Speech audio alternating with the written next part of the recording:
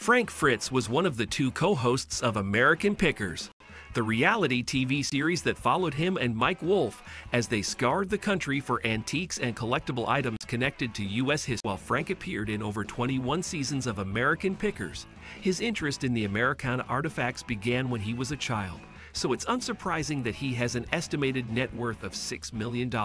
Show's viewers are even more captivated by his collection, because he was fired from American Pickers in July 2021, after about a year of recovery from his back operation.